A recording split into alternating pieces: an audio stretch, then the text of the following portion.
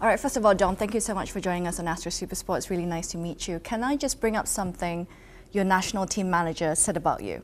So he compared you to Andre Pirlo. Right, I'm sure you've heard about that. What was your first reaction? Obviously, you both are different players, different profile, but that's a big comparison. Yeah, he talked to me always about Pirlo, that I could be the next Pirlo and kind of these things, because he knows that I didn't like to play defensive midfielder, and with the time now, as I play here also sometimes a little bit more defense, I probably like it maybe. So with the time it goes. I could think about it that if they put me there, then I could be the next Pirlo. But I don't want to be the next Pirlo. Of course, a great player as a legend, but still I want to do my own way. So for the time being, you do believe that is your next stage in development, to be that deep-lying playmaker, to dictate things, you know, to start attacks. If it has to be, yes. Okay, if but I stay your up, choice? if it's my choice, I stay like how it is now. I can attack, I can defend, so I'm gonna do both until I can. At the end, I will see. If I lose my power a little bit when I'm getting older, I will choose if I want to attack more or defend more. But time will tell. So. Well, you've got plenty of time at this age. Yes, so I will not think about it now. If the manager put me a little bit defense, I'm gonna play there. If he puts me a little bit offense, I'm gonna play there. So. Well, I'll ask you again in a few years' time and see where you go from there. So can I just talk about the number that you're wearing? Obviously wearing today, number 8. When you come into Liverpool, that's a big, heavy number to wear. Was it offered to you straight away, or did you request for it? Did you want it? No, as Maka signed before me, he took the number 10.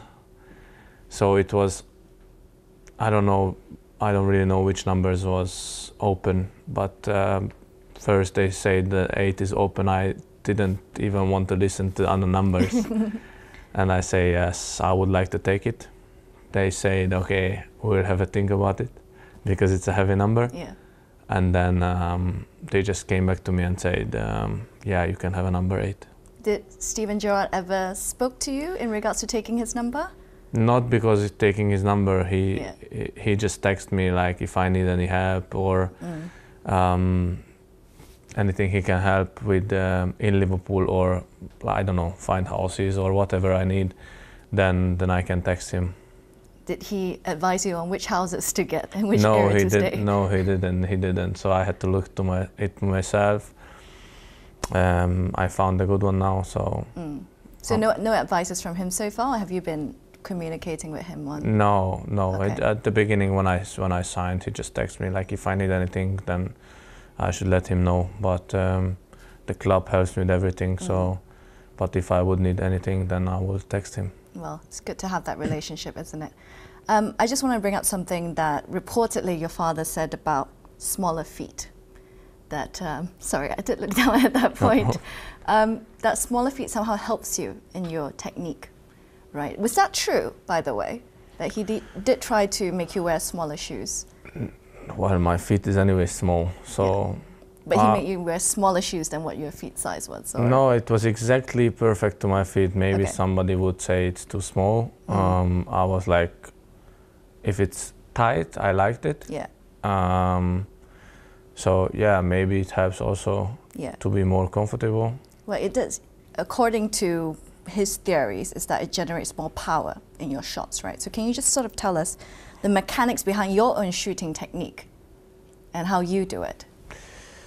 Well, we can see also somebody with 43 can shoot really, really good. I'm just like 41 with the football shoes, so hopefully will not get bigger, probably not.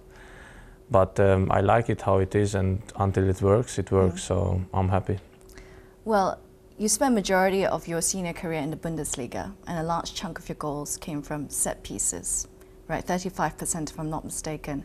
Can you just tell us your secret behind those stats in set pieces? And here at Liverpool, how are the roles divided during set pieces? Who takes the corner kicks, etc.?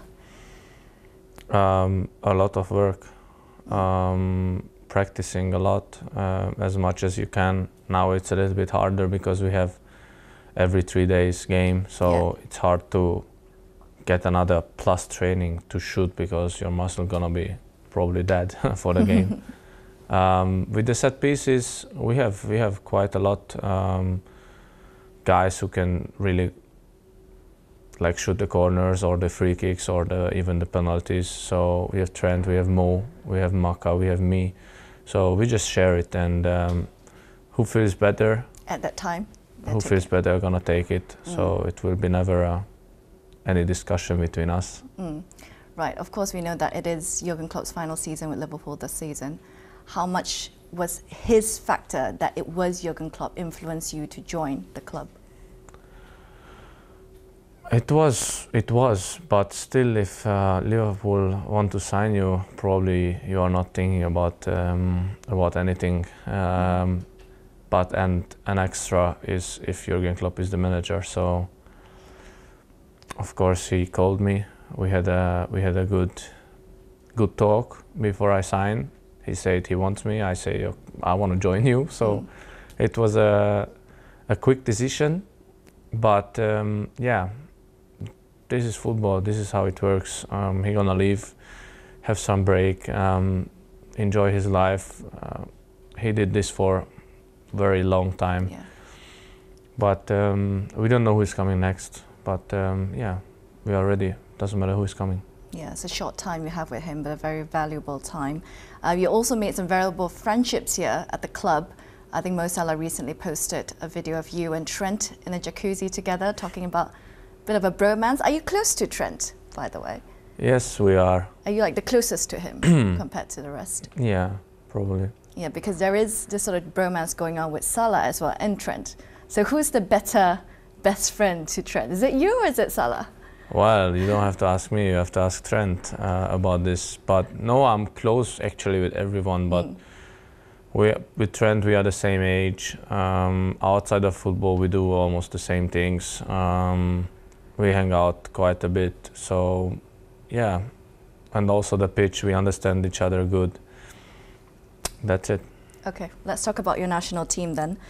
Hungary, since you were appointed captain, I think you were unbeaten, if I'm not mistaken, since 2022, some really good numbers there. What are the expectations for Hungary this upcoming tournament, and what are your strengths as a nation? Boy, it's hard. It's a long way to go still until the Euros, but not that long. Yeah, still 14 games to go here, so hopefully. Well, we are a team, and for each other we can do everything. Doesn't matter who is it. Doesn't matter who is playing from the beginning, who is on the bench. It feels like everybody is ready, you know. So as a team, we can achieve a lot of things. I don't want to think about it now. But you think there can be a surprise package that maybe other nations don't expect?